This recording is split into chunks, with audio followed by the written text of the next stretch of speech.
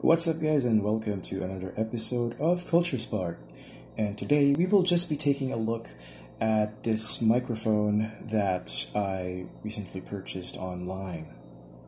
So since we are just a small channel still starting in this industry, I can only use whatever I have here available at home to shoot and record our videos. No fancy gadgets or expensive gears or equipments or anything in that matter. I don't know if you guys noticed, but in our previous episodes you could definitely hear the sound of the fan buzzing in the background. And I believe there were also some crickets and the rain falling on our rooftop.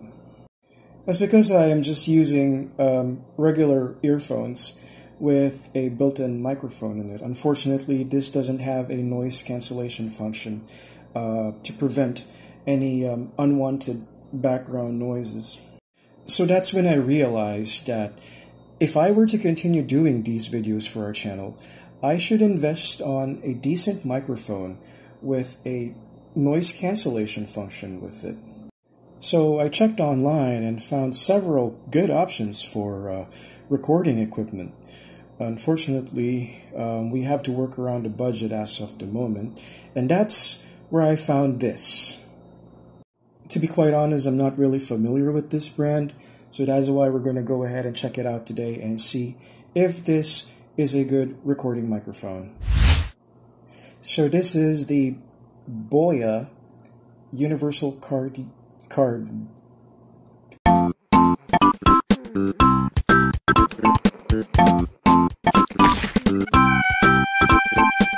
don't even know how to pronounce that. Cardioid microphone, I guess.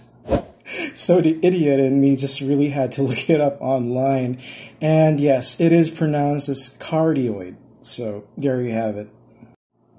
Moving on, this is just a small microphone. And as you can see from the picture, it does include this furry windshield. Or I don't know what that's called. But let's go ahead and crack this thing open and take a look at it. So as you can see, these are the contents of the box. And there's your microphone right there, together with the fluffy windshield or the furry windshield to cancel the background noise, especially if the location is a bit windy.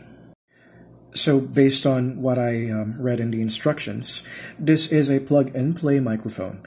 And we're going to go ahead and test that out in a bit and compare if the sound quality is much more better than the current earphones that I'm using right now.